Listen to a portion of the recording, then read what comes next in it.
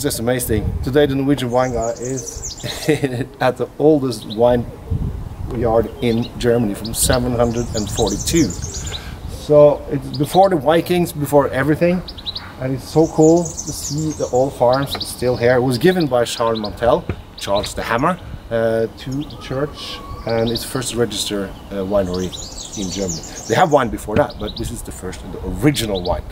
And he's the father of the French Charlemagne, the big king of France as well. So this is really historical ground.